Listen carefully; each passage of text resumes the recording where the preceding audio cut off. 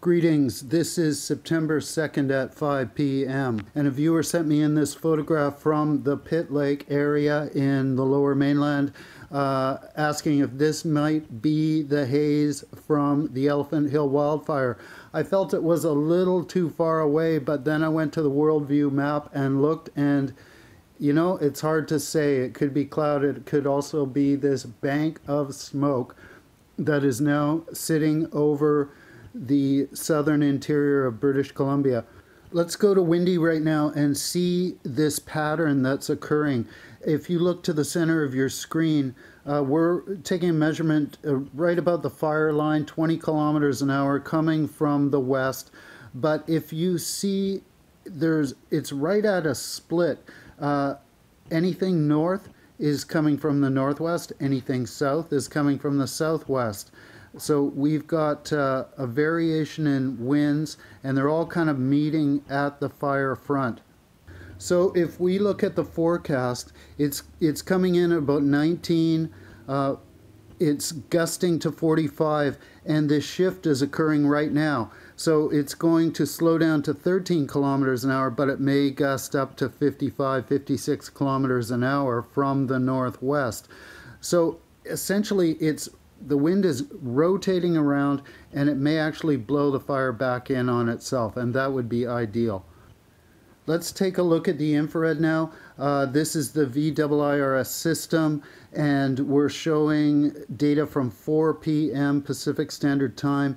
And as you can see, a few concentrations of new infrared on the fringe areas. I'm looking on Mount Jim, and I'm also looking towards Little Green Lake Road and North Bonaparte Road intersection.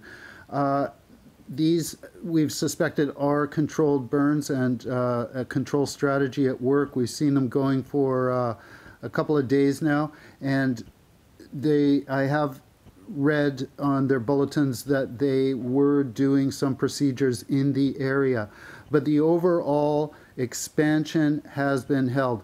There's no increase towards Sheridan, Watch, or towards Highway 24. And if we look southwest to Green Lake, there's no expansion there either.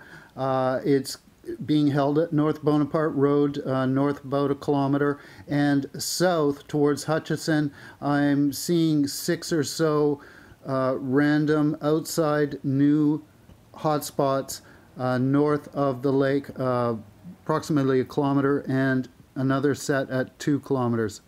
South of Pressy, I am seeing a new group approximately 4 or 5 kilometers southeast, but the wind should be in your favor in this regard. They could be a flare-up. They could also be crews dealing with a specific fuel pocket. I've seen no change at Young Lake. I'm taking a look further south. There's some new 6-hour spots between the pipeline and 551 or Brigade Road. There are also another group, maybe 6 or 7, that are on the other side of the road to the east, and they appear to have expanded slightly on the fringe areas, so we're going to have to watch that section. And moving south to Hyheam, no real change. Also north to Loon Lake, no change at all. I am seeing one new hotspot left of center on your screen. That's just south of Hyheam Creek and Hyheam North Road. I'm seeing minimal change in the fire pocket to the southeast of Hyheam. However, on that fire pocket on the northern flank, you can see one new hotspot trying to creep towards the pipeline to go northwest, but that may actually blow back on itself, and it could be part of a controlled burn strategy. South towards 5040 Road and Battle Creek area, I'm not seeing any change at all, so that's very good news. I am noticing one hotspot south of the Hyheam fire area. It looks about 500 meters or a kilometer southeast along the old Hyheam Scotty Creek Road. Let's switch now to the NRC data for some confirmation. We're looking at the northern flank, and again, no significant change. a few of these outlying sparks or isolated hotspots.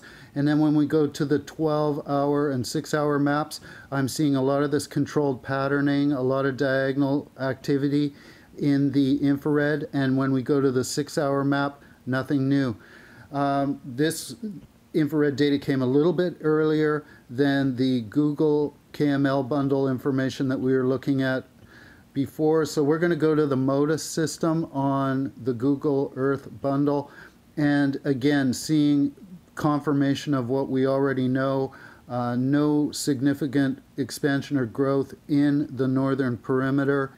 And if we zoom back, again, those isolated hotspots on the southern side of these fire pockets, we've got to watch for that because this wind shift's going to occur and it's going to come from the northwest.